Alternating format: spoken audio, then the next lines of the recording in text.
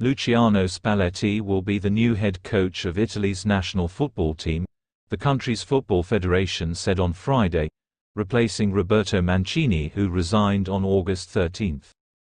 Spalletti, 64, led Napoli last season to its first Serie A title in 33 years, crowning a long club management career that has included spells at AS Roma, Inter Milan, and a 5-year stint with Russian club Zenit St. Petersburg.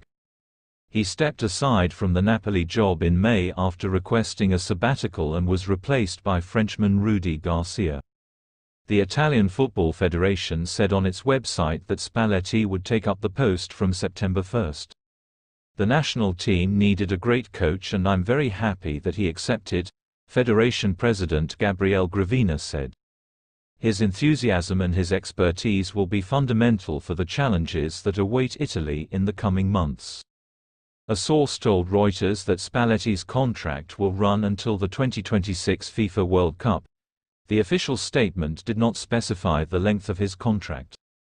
Spalletti will be the national side's 9th coach this century.